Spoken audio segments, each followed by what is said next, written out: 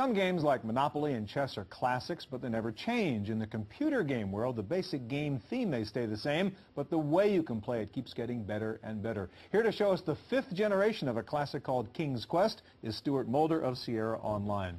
Stuart, we all remember the old adventure games. I mean, the painful text entry, even the primitive low-res graphics. I mean, this is another story, isn't it? It is. For one thing, the old text-driven approach is gone now. In this game, your character is controlled through a series of icons, which you can see at the top of the screen. Everything's done with the mouse. There's no typing at all. Let's make clear, we're playing the game now off a CD-ROM, not off magnetic media. That's correct.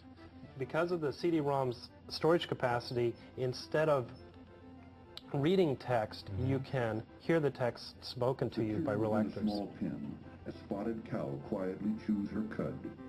So no little window, but the guy tells you what it is. Right.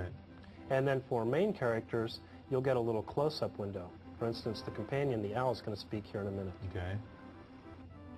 If you're going into town, I'll just wait for you here. I had a nasty run-in with a big dog once, and I feel much safer out here.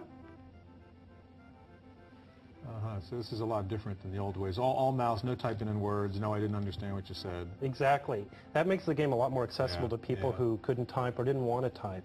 And obviously great graphics, and look at that. I mean, it's like watching a cartoon on TV. That's exactly what this is. It's interactive films. This is where you can step in and you control the film, what happens in the story, what your characters do, who they talk to, what they do in the world, and the pacing of the story. Yeah.